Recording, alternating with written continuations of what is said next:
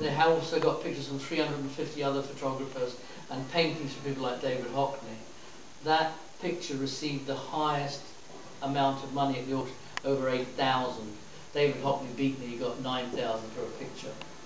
But that's when I decided to get my lawyer to go and get them valued. So she went to Christie's and she came back and I said, how were they? They said, Christie's think they're some of the best pictures in colour of the Beatles 68. I said, what are they worth? She said, $100,000. I said, that's nice. She said, no dear, each. So, as I was born in St Andrews and went to school in Kirkcaldy, even I could add up 23 times $100,000. That's 2.3 million.